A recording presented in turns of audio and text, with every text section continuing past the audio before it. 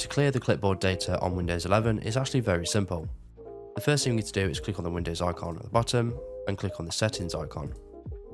From here, you want to make sure you're on the system tab and you want to scroll all the way down to clipboard.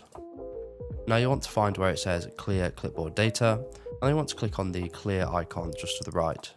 Once you've clicked it, if you press the Windows icon and V, you'll notice that the clipboard information has successfully been cleared. And that's it. So if you have any problems, just leave a comment below and I'll reply to you as soon as I can.